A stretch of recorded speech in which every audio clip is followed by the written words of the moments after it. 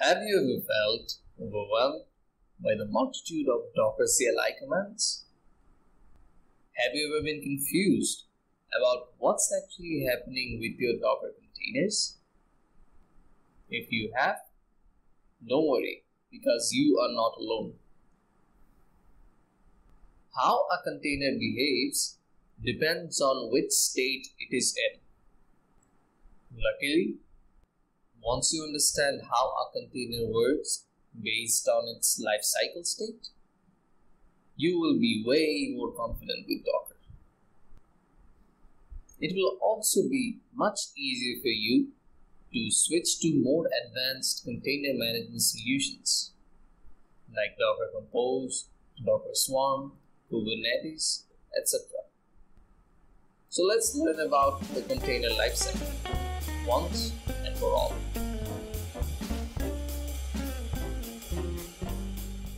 In this video, we'll firstly learn about the different states a container can be in.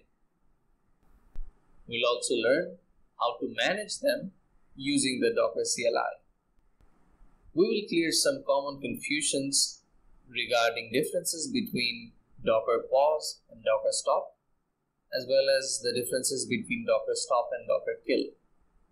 And we'll also discuss POSIX Signals. If you haven't watched the first two videos of the Docker Made Easy series, I recommend you watch them before continuing with this one. Find the links in the description below. Alright, let's start by looking at the container lifecycle.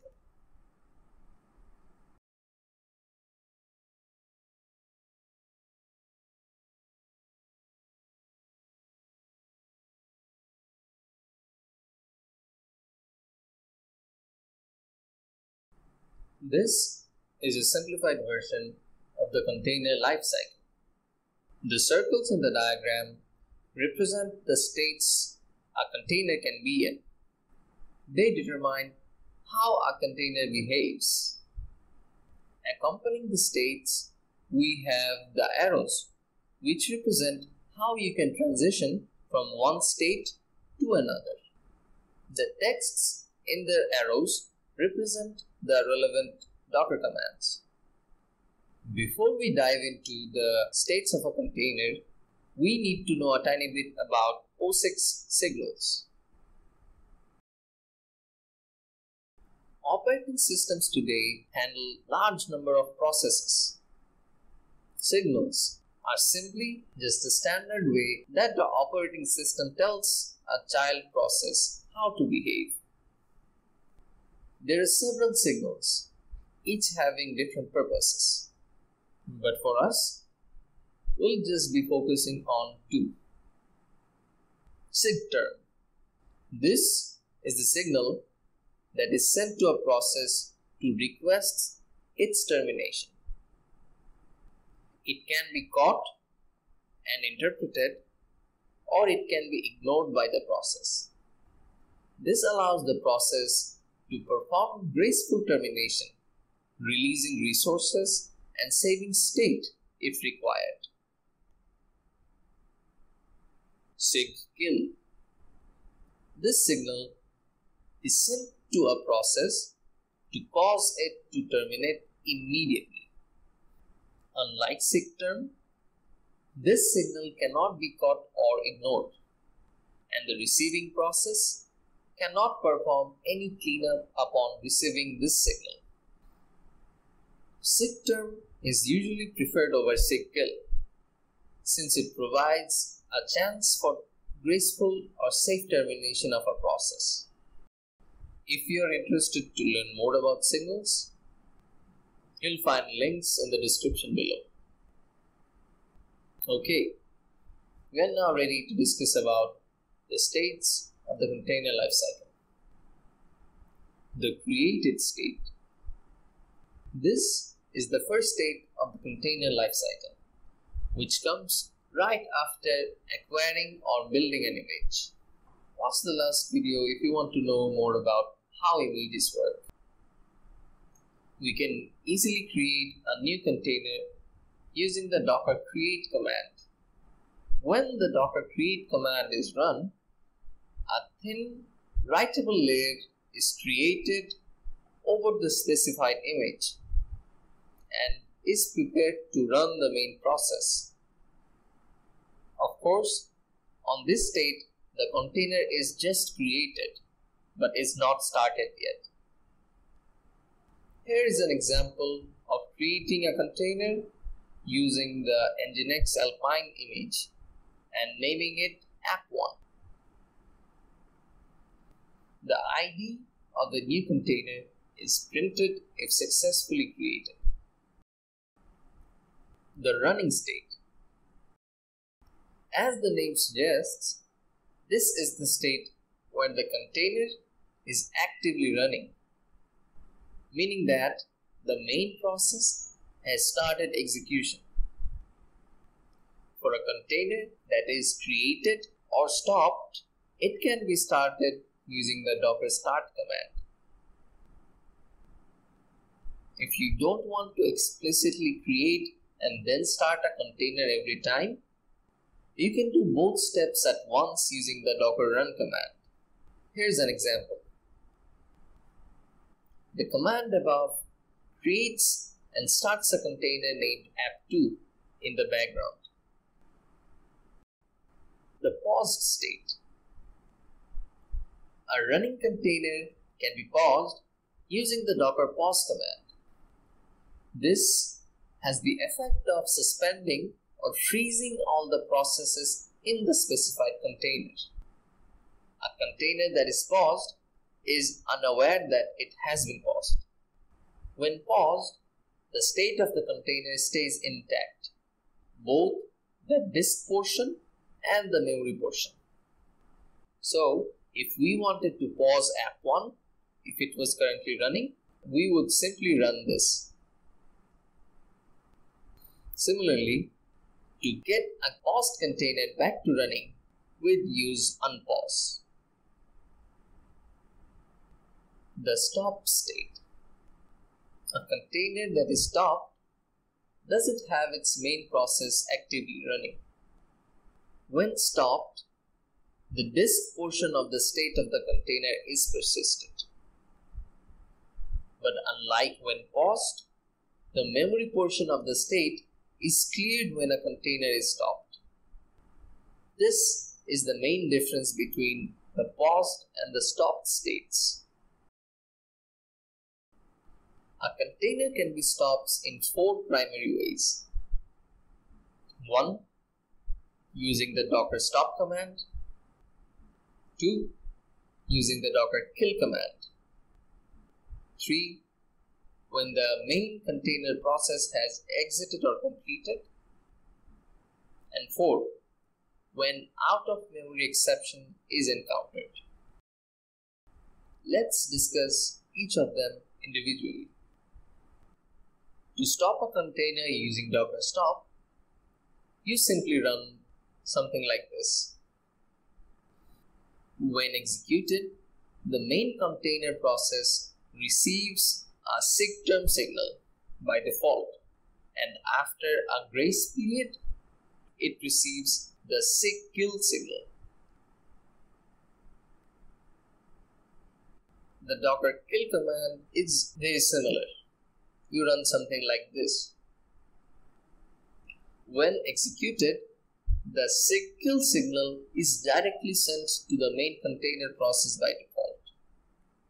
This means the difference between the docker stop and the docker kill command is that by default, the stop can allow safe termination within the grace period, while docker kill terminates the container immediately. For this reason, stop is preferred over kill.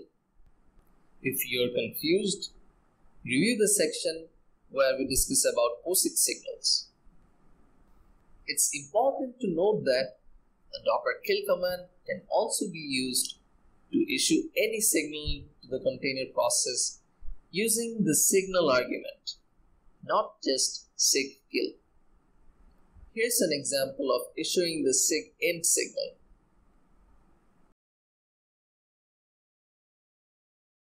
A container can also stop automatically if its main process has completed or exited.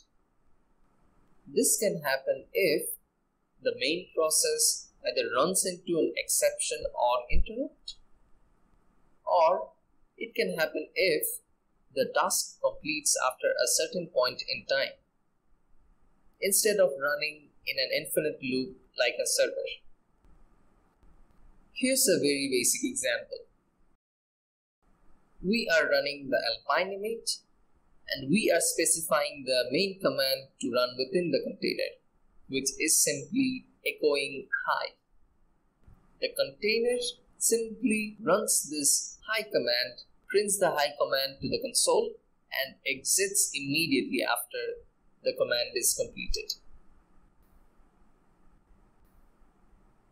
Out of memory exception. If your containers attempt to use more memory than the system has available, then you may face out of memory exception. As a result, some containers or even the Docker daemon might be killed by the kernel. Therefore, you should always ensure that your application runs on hosts with adequate memory in production. The simplest way of managing memory is by limiting the maximum amount of memory a container can use by using the -m command. This command runs a container using the Redis Alpine image using a memory limit of 50 megabytes.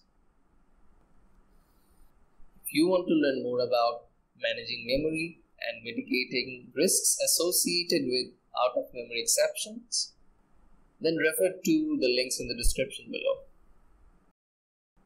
The deleted state. A container that is on the created or stopped state can be removed using the Docker rm command. This will result in the removal of all data associated with the container, like the processes, the file system, the volume mappings, etc. For example, if app1 is stopped, you can remove it simply like this. If, however, the container is running or paused and you attempt to remove it with the Docker rm command, you will get an error from the daemon saying that the container needs to be stopped.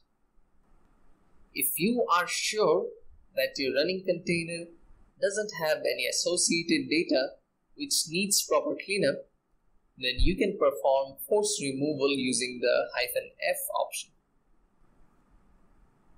But it is recommended not to do this, especially if the data integrity of the container is important and you want to use the same container in the future.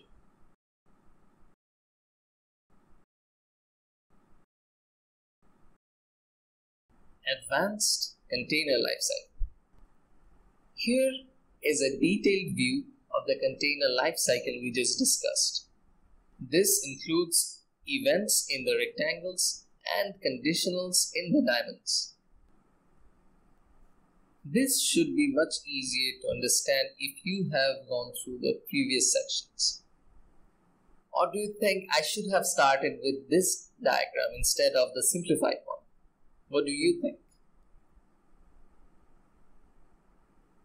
Today, we learned about the different states a container can be in, the container lifecycle, as well as the Docker CLI commands to maneuver through those states. Once you know the basics of containers, you can do much more powerful stuff and move on to more advanced tools like Docker Compose, Docker Swarm, Kubernetes, etc. Containers are awesome, and we are just getting started. On the next episode, we will discuss about how volumes work on Docker. Till then, be bold and keep learning. Most importantly, take care.